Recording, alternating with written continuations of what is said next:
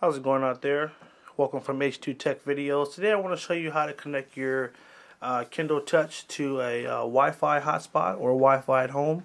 And then after that I'm going to show you how to connect to 3G if you have one of the 3G models as well. Okay, so first thing you want to do, go ahead and hit the button at the bottom. So that'll take it off of the sleep mode. And we're going to hit the home button just so we can get back to the main screen.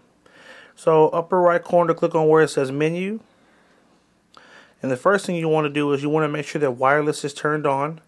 And if you notice right now it says turn off wireless, that means that it's actually connected. So after you notice, or let's go ahead and tap that first actually. So I actually just turned it off. So to turn on wireless, menu, turn on wireless, click on there. Now go back to menu and you want to come down to where it says settings, and then right here where it says Wi-Fi networks, go ahead. It actually shows you that there's 6 available networks, so go ahead and tap on there.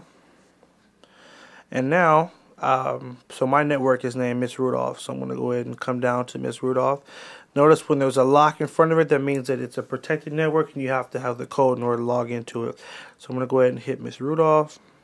I'm going to go ahead and type in the password.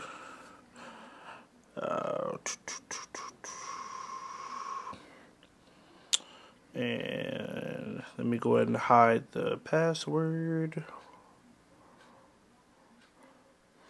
Okay. Hit connect. And now it's connecting to the hotspot or to the Wi-Fi spot.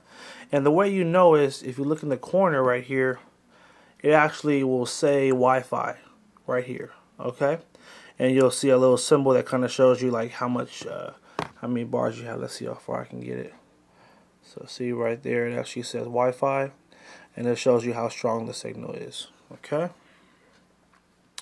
so that's essentially how you connect to Wi-Fi. If you're at a hotspot, you're going to do the exact same thing. Make sure wireless is on, and then go ahead and go to menu and settings, and you're going to look for wireless network and put in the code to connect. Okay. Now, if you have a 3G Kindle Touch, the way you connect to 3G is pretty simple. What it'll do is if you're not in an area where there's a Wi-Fi hotspot and your wireless is turned on, it'll automatically switch to 3G. So let me show you an example. So right now, I'm going to go to Wi-Fi networks. And right now I'm connected with my home network, which is Miss Rudolph. But if I want to switch to 3G, now let me make a disclaimer first. If I was in an area where there's a hotspot, I wouldn't want to have 3G on because I want to save the battery. 3G actually will drain it faster.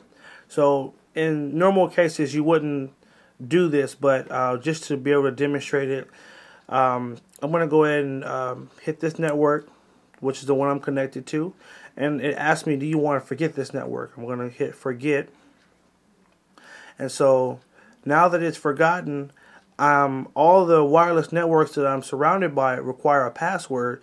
So what the Kindle will do is it'll automatically switch to the 3G mode. So if you look right here in the corner, it actually now says 3G, okay, because wireless is turned on, but I'm not connected with a wireless network.